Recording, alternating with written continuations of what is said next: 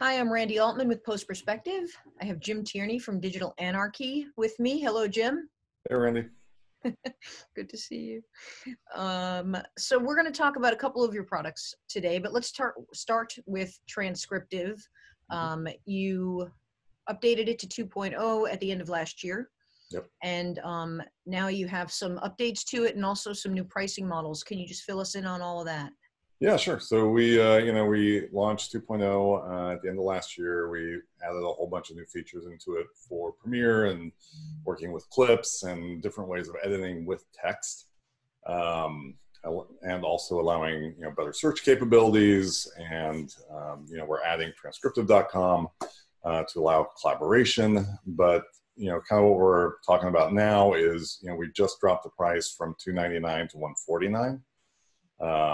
As we try and make this a whole lot more affordable. A couple months ago, we announced the ability to prepay minutes and get the cost down to 4 cents a minute, which is about $2.50 an hour for transcription, which not too bad. And now with a little bit lower price on the panel itself, we're just trying to make it a little bit more accessible to all Premiere editors. Regardless of whether you're working on network television or just doing YouTube. Okay, great.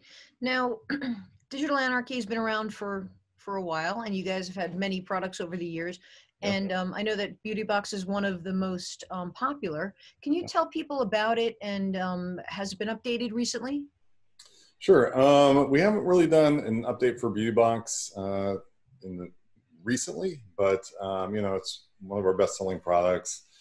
Basically what it does is it analyzes the footage for skin tones, builds an automatic mask for those skin tones, and then applies some level of skin smoothing just to those areas. And the algorithm does a very good job of keeping skin detail, so it looks just like a layer of digital makeup.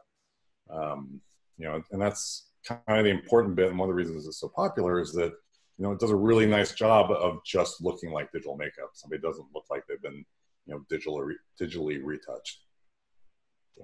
But we are continuing to work on that. We've been trying to get this web version of Transcriptive out, along with the Power Search update, and that's pretty much done. And so now we're going to go back and start focusing on the visual effects plugins a little bit, giving them a little bit of love, just because we've been kind of focused on Transcriptive for a while, and they need a little bit of love at this point. So, gotcha. That makes sense. So yeah, so definitely look for some updates for Beauty Box and Flicker Free. Definitely over the next few months. We got some cool stuff we're working on.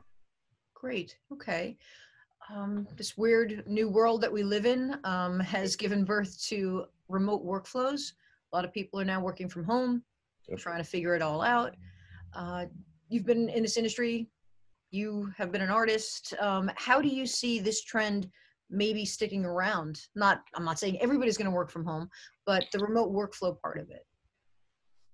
I think you were seeing a trend towards it, to begin with. Remote collaboration has been a big deal. That's part of the reason we're doing this whole transcriptive.com thing, so that, remote editors can share videos and transcripts with producers or clients or whatever.